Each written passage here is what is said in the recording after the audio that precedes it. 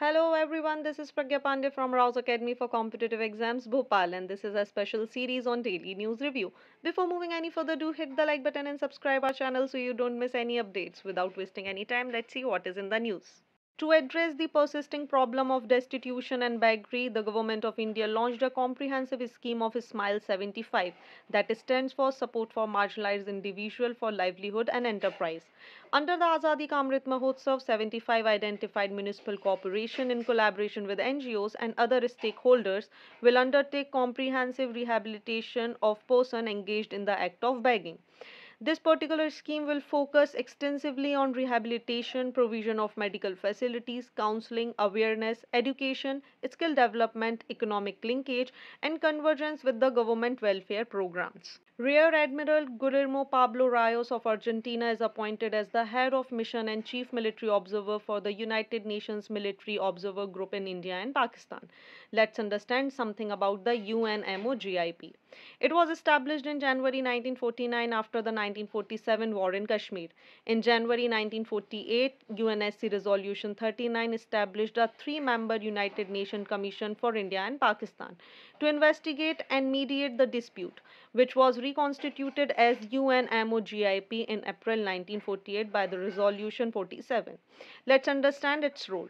After the first Indo-Pak armed conflict, that was in 1947-48, military representatives of Pakistan and India signed the Karachi Agreement under the supervision of the UNCIP, which established a ceasefire line in Kashmir. UNMOGIP has a six field station in Pakistan administrative Kashmir and four field station in Indian administered Kashmir to monitor ceasefire. Post 1971 Indo-Pak War, UNMOGIP has remained as the observer for the ceasefire of 17 December 1971 and report thereon the United Nations Secretary General. Let's understand about the India's stand. New Delhi claims that the role of UNMOGIP ended with the conclusion Shimla Agreement of 1972, as the issue is now an internal matter to be resolved bilaterally.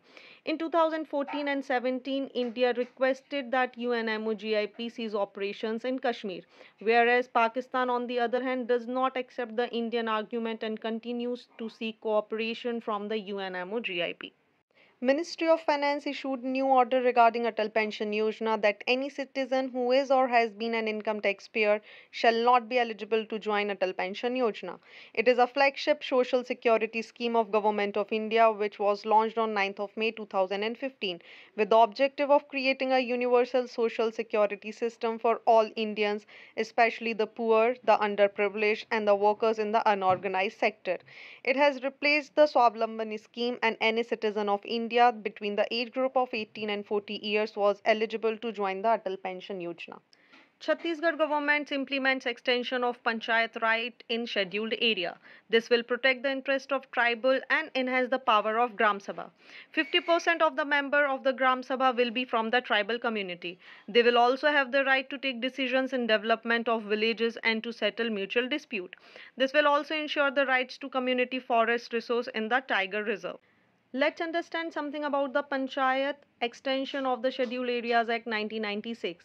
The PISA was enacted by the Parliament to extend Part 9 of the Constitution with certain modification and exceptions to the 5th scheduled areas of 10 states. Those are as follows: Andhra Pradesh, Chhattisgarh, Gujarat, Himachal Pradesh, Jharkhand, Madhya Pradesh, Maharashtra, Odisha, Rajasthan, and Telangana.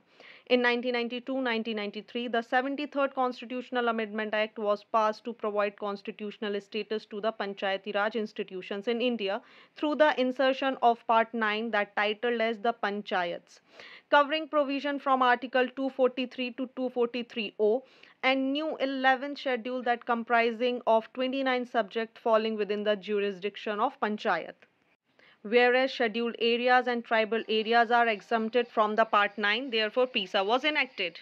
It aims to ensure self-governance through Gram Sabha for people living in scheduled areas. It also legally recognizes the right of tribal communities resident of the scheduled areas to govern themselves through the own system of self-government and also acknowledges their traditional right over natural resources. So this is it for today. Join our batches for UPSC MPPSC Civil Services Examination. Seats are very limited, so hurry up. Thank you for watching this video and do not forget to hit like button and comment your valuable feedback. Also press the subscribe button to never miss any updates. Please follow us on Instagram and Facebook. Links are given below in the description box. Thank you.